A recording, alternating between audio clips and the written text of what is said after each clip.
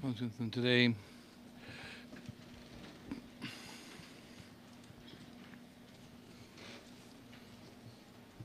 feast.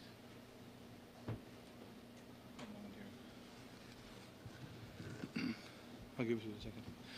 The feast of Corpus Christi, and first of all, and they're going to be here in Kentucky for this this holy feast. And then, first of all, the announcement.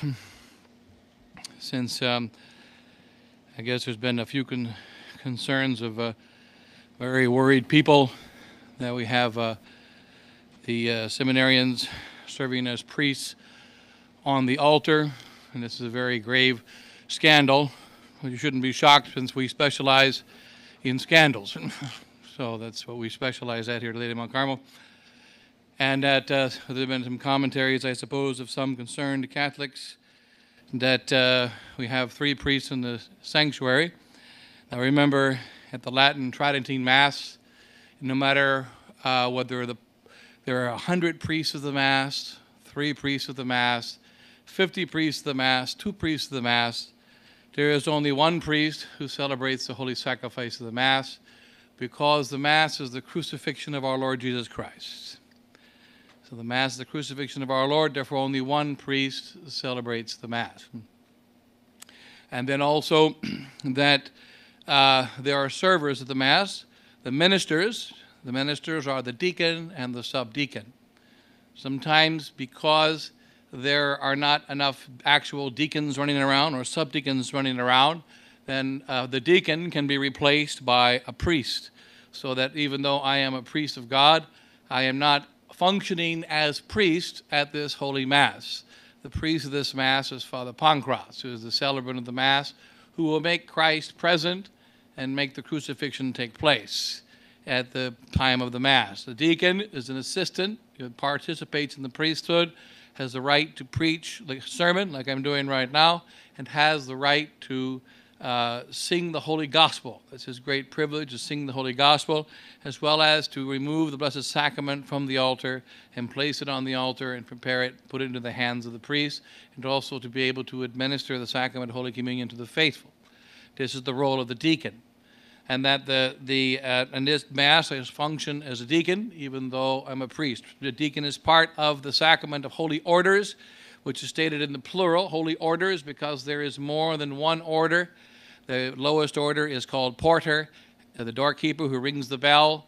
It is a priestly function to ring the bell, so you should always be scandalized whenever you hear someone who is not a priest ring a bell, because that is a priestly duty to ring the bell.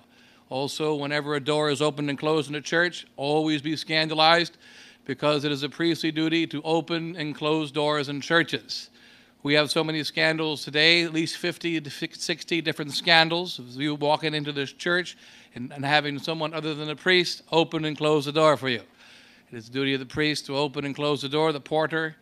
And then the lector, he is the one who sings the lower lessons. He is also allowed to sing the epistle and sing the epistle. Now, then the subdeacon is considered the first of the major orders, but because he doesn't have the most sacred priestly functions, in the case of the subdeacon, who is like at this Mass, I won't name the subdeacon because it would be a scandal to everyone, but is one of the seminarians, and that the subdeacon is the one who is the assists in bringing the chalice to the altar. That's his primary duty, and that since he's not. Those who are not real subdeacons, anyone who is a tonsured cleric, is allowed to serve in the place of a subdeacon. He is not able to do the most sacred functions of the subdeacon, but he is able to serve in the place of the subdeacon. We call them scrub subs or straw subdeacon. So the scrub sub is, or the straw subdeacon, who serves in the place of the subdeacon, as long as he's a tonsured cleric. And that so they were the 3 of the holy theologians were tonsured on the feast just a little while ago, on March the 19th. Therefore, they're able to serve the office of the subdeacon. However, there are 2 things of the subdeacon that they cannot do because they're not real subdeacons. The real subdeacon At the end, and you cannot see it if you're unless you're not at the altar, but the real subdeacon, he touches the pall once during the Mass and removes it from the chalice just before it is consumed. To touch it once during the Mass before it's consumed, he must take a vow of perpetual chastity. He also will purify the chalice at the end of the Mass. Now, the three seminarians here, they have taken the vow of perpetual chastity. They've already done that. However, they have not yet been ordained. So, not yet being ordained to the subdiaconate, they're not able to touch the pall just before the chalice. So the deacon goes up and does that. At the very end of the Mass, the deacon will go there and remove the pall rather than the subdeacon. And also the purification of the chalice would be done by the deacon instead of the subdeacon, because the subdeacon is a fake subdeacon, straw subdeacon. And also for the test, you see the maniple is the vestment of the subdeacon. This is the maniple. And you'll notice when you see a fake subdeacon, he can wear the maniple. So he can wear the dalmatic, or either the tunic, this vestment here, the tunic. For me, it's a dalmatic. For the deacon, it's a tunic for the subdeacon.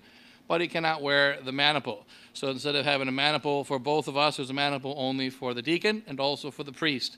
So when he gets ordained a subdeacon, when God allows that to happen, he'll be invested in the maniple, by which he shall be enslaved to the Holy Church and to the office of priesthood. And so the first of the major orders. So in the we don't normally wear the maniple during the sermon, so you can take it down there. Don't give it to him. So in any case, we wouldn't want a scandal. So then here we have here the epistle for this feast of Corpus Christi is taken from the first epistle of St. Paul to the Corinthians, chapter 11. Brethren, I myself have received from the Lord what I also delivered to you, that the Lord Jesus, on the night in which he was betrayed, took bread and giving thanks, broke and said, "Take and eat. This is my body, which shall be given up for you. Do this in remembrance of me." In like manner also the cup after he had supped, saying, "This cup is the new covenant in my blood. Do this as often as you shall drink it in remembrance of me. For as often as you shall eat this bread and drink this cup, you proclaim the death of the Lord until he comes.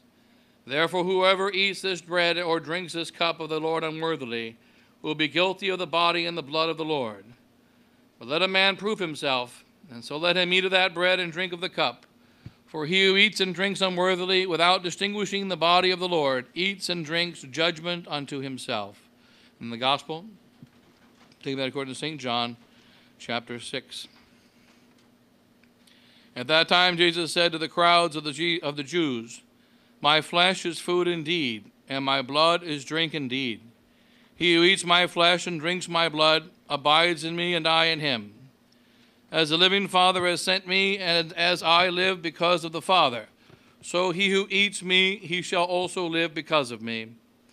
This is the bread that has come down from heaven, not as your fathers ate the manna and died. He who eats this bread shall live forever." Those are the words of today's Holy Gospel.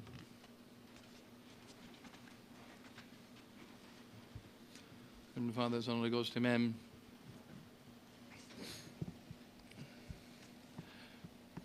The actual Corpus Christi procession and so on will take place on Sunday, and there will be the solemnity of Corpus Christi, the repetition of this Mass on Sunday with the procession of the Blessed Sacrament and the three benedictions. So we're not having that today, but on Sunday. A few considerations, and Father, Son, and Holy Ghost, amen.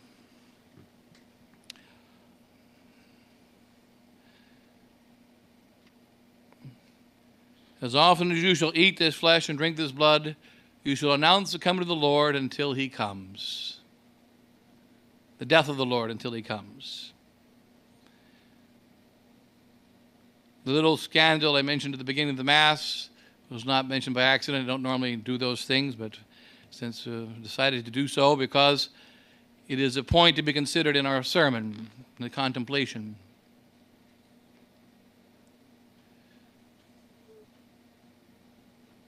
The Holy Blessed Sacrament, we call it blessed. We call it Eucharist.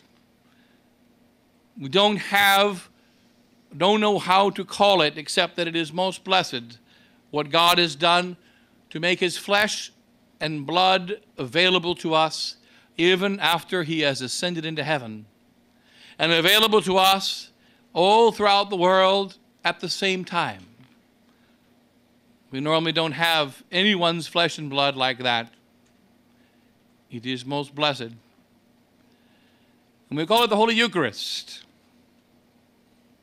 because we give thanks. Eucharist means thanks. All we can do is say, thank you, God, for this most wonderful gift of thy own body and thy own blood and thy own soul and thy own divinity handed over to us everywhere in the world. So easily brought down by a few words said by a simple priest. But what is this presence of Christ? St. Paul tells us that for as often as you shall eat this bread and drink the cup, you shall proclaim the death of the Lord until he comes. As we were studying in philosophy class, in a little philosophy, the most important foundation of sacred theology, anything that is real must be a substance, the whole substantial body and blood and soul divinity of Christ present in the Holy Eucharist. But in order to be real, it also has to have all 9 of the accidents. We won't go through the 9 accidents. But 2 of them are time and place. Anything that's real, even an angel that is spiritual, or my ideas that are in my head right now, that are traveling through this chapel, now on the internet waves as well. They, in order to be real, and they are real, they have a place and they have a time. There are ideas, truths, right now located inside of this noggin, really located in this mind, inside of this soul. And they are being communicated by means of a mouth, by means of sound, by means of airwaves. And they are to find another place. And this place is to be in your minds, in your noggins, and in your hearts. And there is a time. We are right now in the year 2020.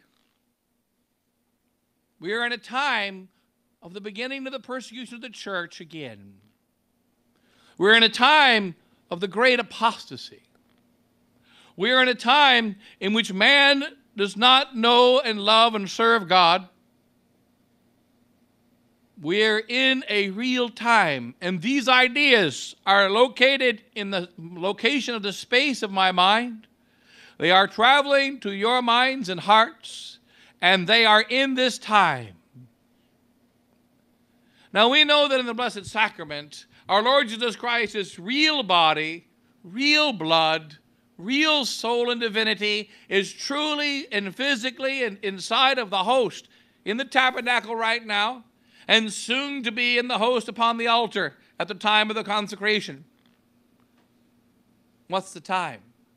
What's the place? There are several unique elements about this most blessed sacrament. It's God that comes down. And remember, on Monday of Holy Week, he came past a fig tree. And the Holy Gospel tells us it was not the season of figs, but it was the season of Jesus Christ. It wasn't the season of figs. And our Lord Jesus Christ was hungry, and he wanted a fig. He walked by a fig tree. When should there be figs on a fig tree? Some farmers will tell you that there should be figs on a fig tree during the season of figs. Perhaps that makes some sense. Our Lord Jesus Christ wanted a fig. He wanted it on Monday of Holy Week. It was his season. There was no fig upon the tree. And therefore our Lord became angry with the tree, and he cursed the tree.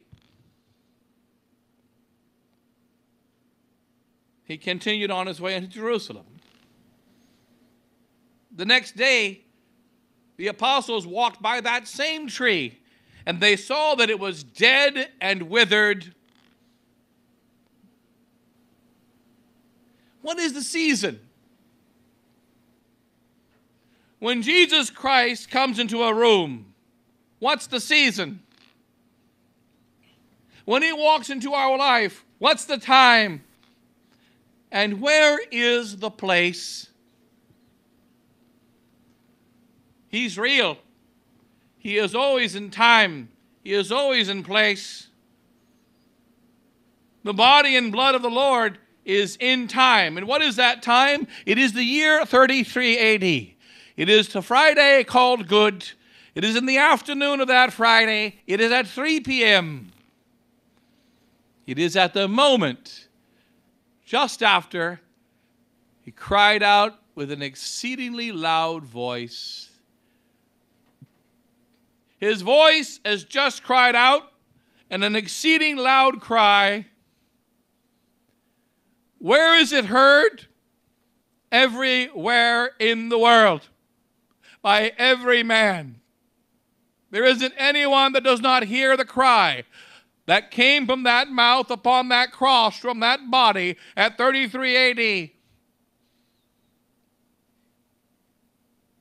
The cry is here right now. The time is 3 p.m. and the place is Calvary. Therefore, St. Paul tells us, whenever you shall eat this bread and drink this blood, you shall announce the death of the Lord. For he is a real man with a real body. When a baby is conceived, he's conceived a little infant. But when Christ comes into this host, he comes a 33-year-old man. He comes at the moment of the separation of the body and the blood. At the moment of the separation of the soul from the body. At that moment when the soul was ripped from the body. When the body and blood were separated. The moment of death. The precise instant of death at 3 p.m. on Friday. And when he travels into a room, that's the time. No need to check your watches. No need to check your calendars. No need to check your GPS. The time when Jesus Christ walks in is 3 p.m. The place is Good Friday. It is the moment of his death. He has cried out with a loud voice, and the voice is heard everywhere in the world, and it is announced every time. The priest says, in a most low and quiet voice, that should not even normally be heard even by the servers. Hoc est enim Corpus me. When these words are spoken over a host, something happens. The body and the blood of our Lord and Savior comes into that host, and it is announced. We are requested to consume that host. Now, what was happening? What was being said? What was the situation at 3 p.m. on Good Friday when he cried out with a loud voice? We must first note that everyone is there. Caiaphas, Annas, the holy women, 2 thieves, soldiers stuck on duty overtime, passers-by, the crowd. Friends and enemies alike, and those who do not care, they are all there. And they hear the loud cry. He seems so quiet inside that tabernacle. So quiet inside the ciborium, inside the pyx. so quiet in the host. But he's there, and he speaks. Why can he not be heard? Because everyone else is speaking too. Everyone has something to be scandalized at. Everyone has something to be worried about. Everyone has someone to talk about. We have many things about which we worry. But what did our Lord say shortly before the crucifixion? Martha, Martha,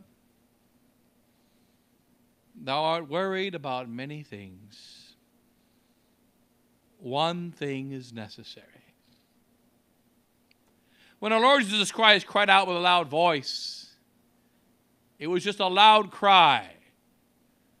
But in that cry is found the preaching of the last 2,000 years. In that cry is found the preaching of the priests of God who have spoken the divine truth from that moment until the ending of the world. That's what's in that cry. It is going to be heard, it is heard, and will be found everywhere on the every ends of the earth, including in the time of the Antichrist.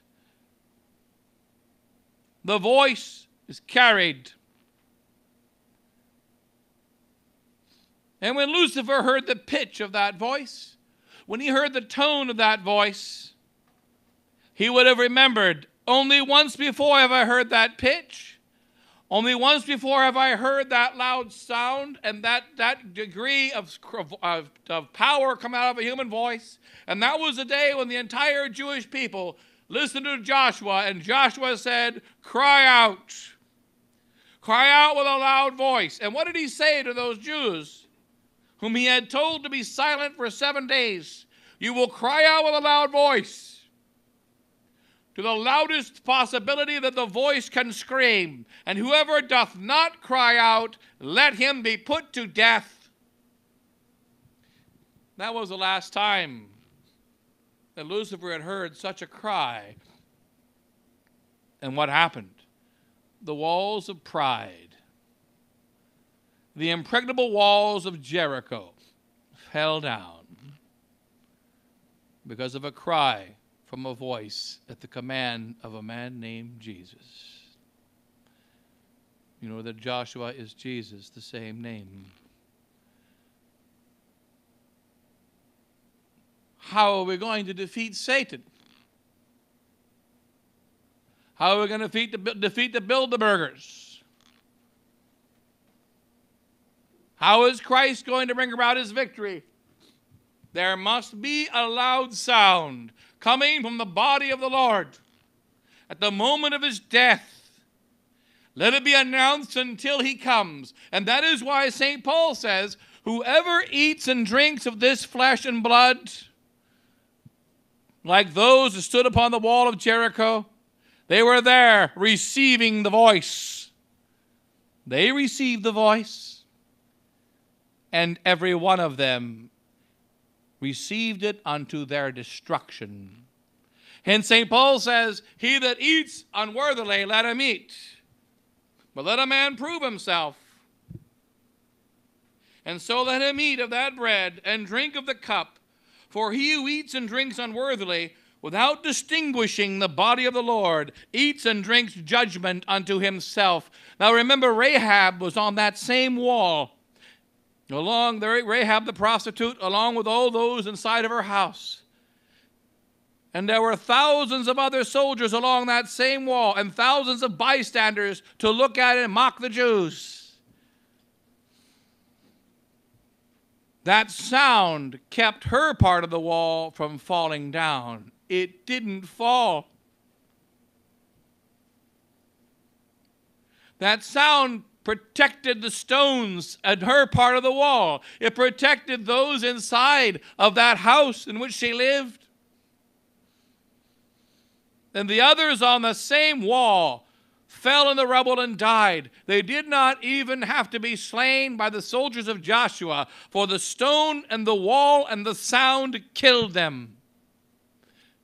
This is what it means to eat and drink the body of the Lord in the state of mortal sin. We eat and drink unto destruction, and the consumption of the host, the eating of the body and blood of our Lord, at the moment that he cried out with a loud voice, at the moment that, what was he doing when he cried out with a loud voice? He was ripping down the walls of sin. He was destroying the kingdom of Satan at that very moment. And therefore, whoever belongs to the kingdom of Satan, who has not repented of his sin, who is not sorrow for his sin, and receives the body of the Lord, he receives destruction. Hence the grave scandal of the handing out of Holy Communion to those in bad marriages, like Pope Francis is doing. The sacrilegious reception of Holy Communion on the hands. When a priest is sick, when a priest is dying. On Good Friday, when the priest goes to Holy Communion to another priest, he never receives the host upon the hand, always upon the tongue. Always upon the tongue. Those who receive the body and blood of the Lord upon the hand receive it unto destruction. Those who receive it in the state of mortal sin receive it unto destruction, because the very body of Christ is speaking with a loud voice. But those upon that same wall, like Rahab the prostitute, and all those inside of her house, those upon that same wall who have repented, who have made a deal with the spies, who believe in the victory of Christ, who believe in the victory of his death, these shall not fall by the sound of that same voice. That same voice that causes the others to collapse shall strengthen them. That same voice that brings about the death of the enemies of God shall protect those that are his friends and those that have repented of their sins. And we must remember, it shall not be armies that defeat Satan. It is the word of God. It is the divine truth. And it must be spoken by human flesh. God decided that he would take on human flesh. He decided with a human voice that he would speak. And remember the very wise soldiers who were at the foot of the cross. They thought he was exhausted. They thought he was worn out and was dying with a whimper. They thought his strength was gone from him.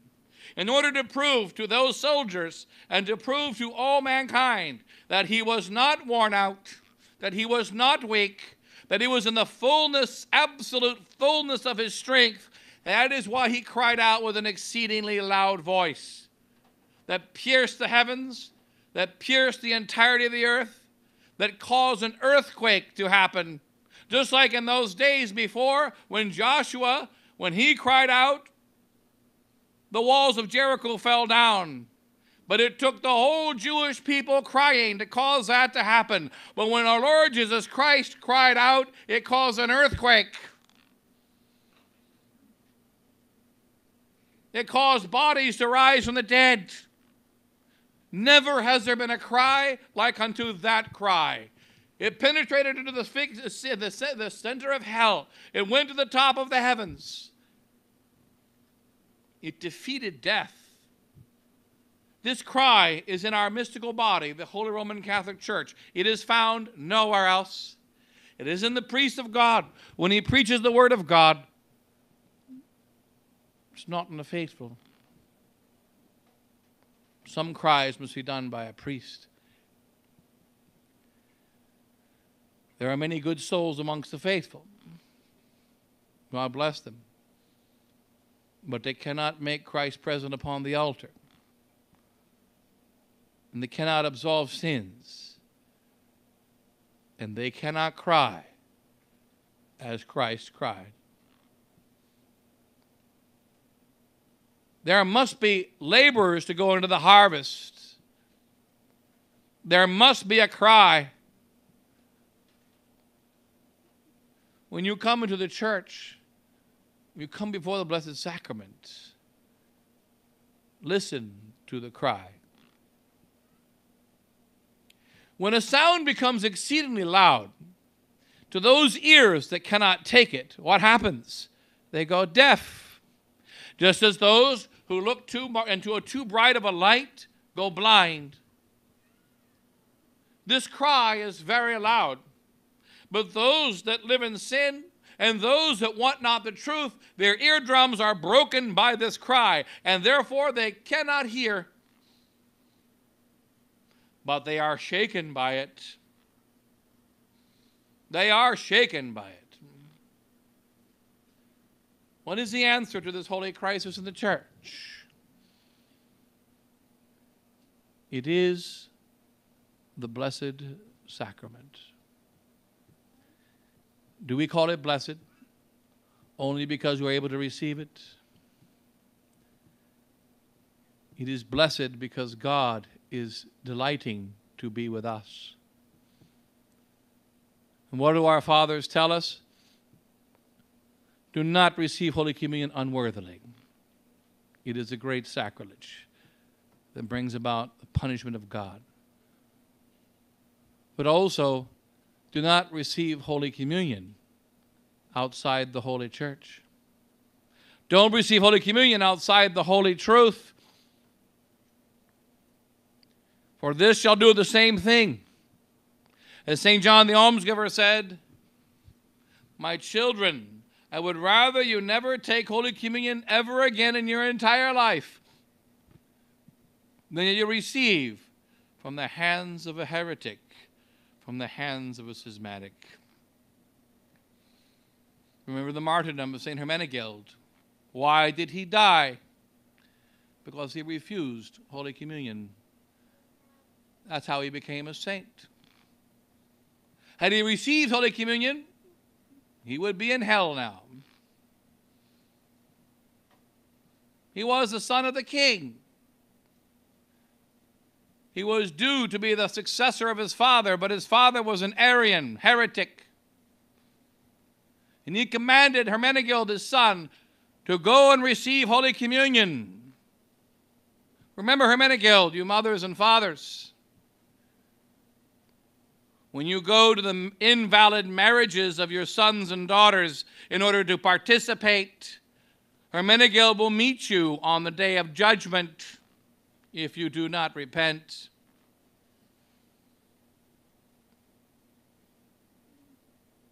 And they all go to Holy Communion. But what did Hermenegild do? He told his father, I will not receive the Holy Eucharist. I will not receive the body and the blood of the Lord from the hands of an Arian heretic. I won't do it. The true Mass was celebrated that day.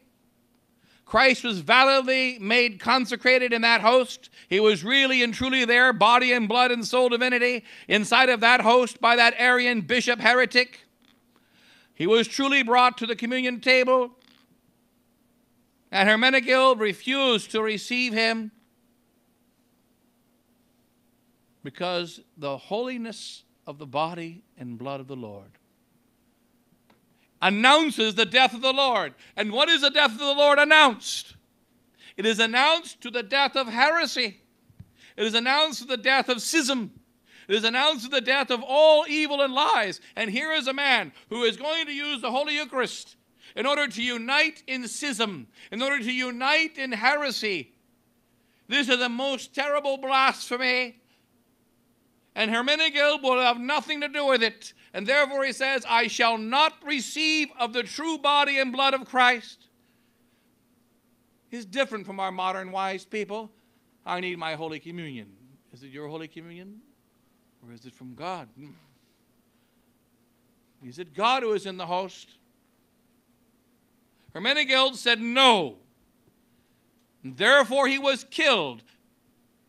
And we call him Saint Hermenegild.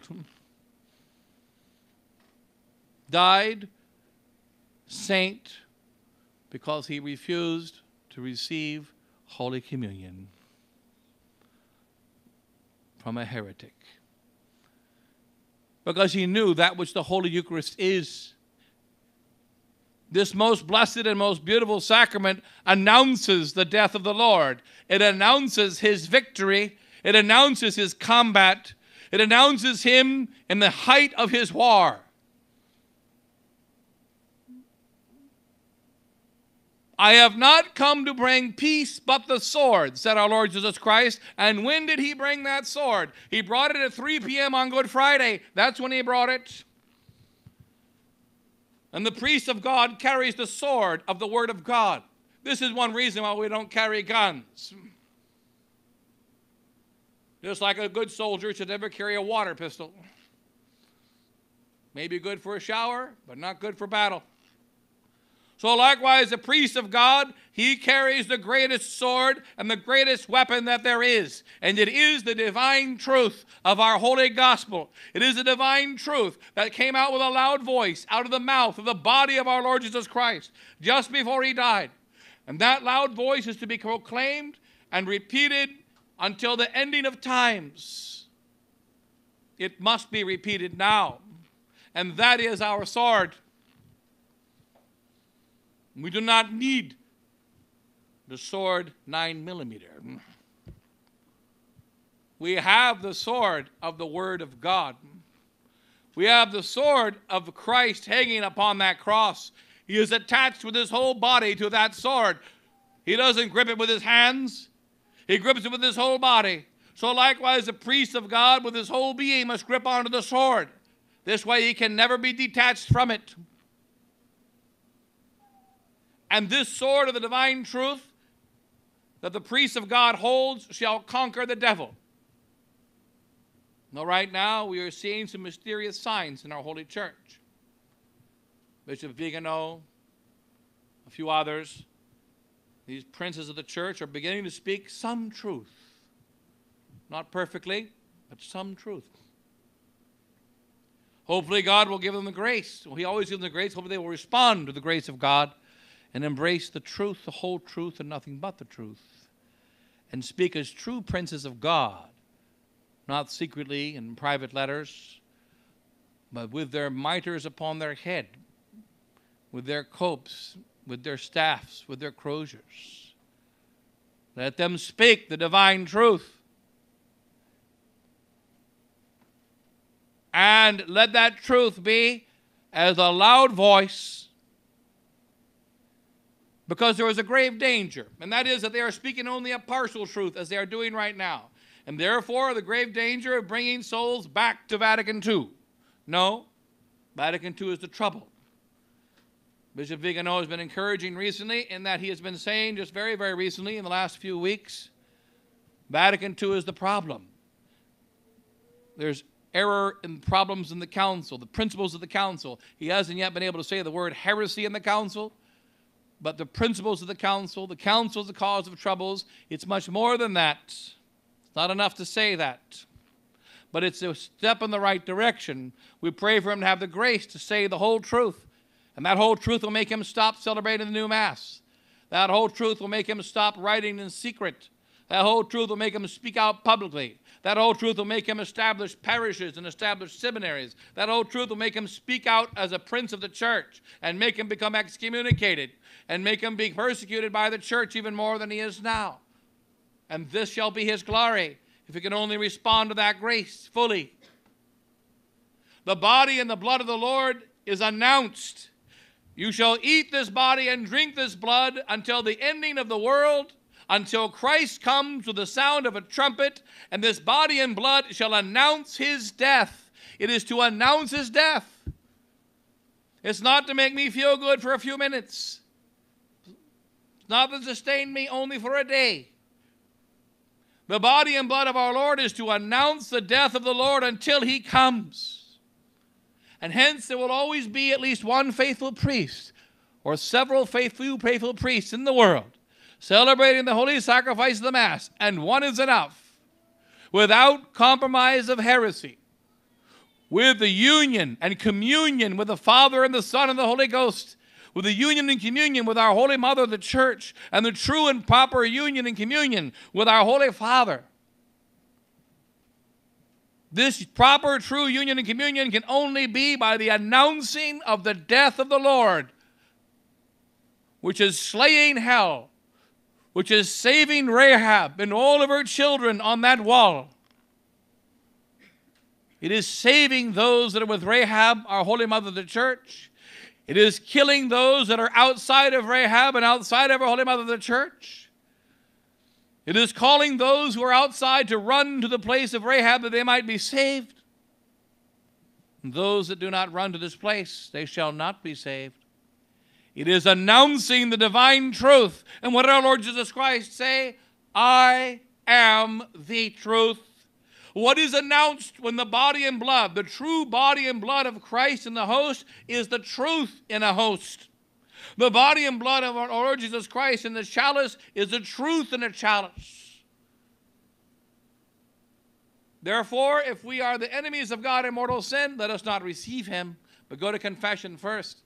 And if we find that the priest of God, who is celebrating the Holy Mass, the true Mass, like that priest that celebrated the Mass of St. Hermenegild, or those priests that brought Holy Communion to St. Joan of Arc, and she refused the Holy Communion, and Hermenegild refused the Holy Communion, because they did not refuse God. They did not refuse the truth. Let us make sure that we announce the body and blood of the Lord, his death, until he comes. He has not yet come. He will come. He will come at the last day. But until he comes, let us take the body and blood of our Lord and announce his coming. Hence, you should not go to the Mass of those that are not with the church. We should announce until he comes. And we'll pray the Lord of the harvest that he send laborers into the harvest. And that our concern be, are we announcing the truth? Rather than, is he supposed to be wearing that dalmatic, that tunic? Why are they doing that? Are you supposed to open and close that door? Who's supposed to be ringing that bell? They're worrying about these things while souls are being damned. They're worrying about these things while heaven and the divine truth is not being proclaimed, while souls are not living in the grace of God, while they're receiving our Lord Jesus Christ in the state of mortal sin without any care or concern. And we worry about the wrong things. Let's not worry about the wrong things, but keep the divine truth in our hearts, keep the divine truth in our souls, and let us remember that this body and blood announces most loudly, most clearly, his death until he comes. Closing, I bless you all. In the name of the Father, and the Son, and the Holy Ghost. Amen.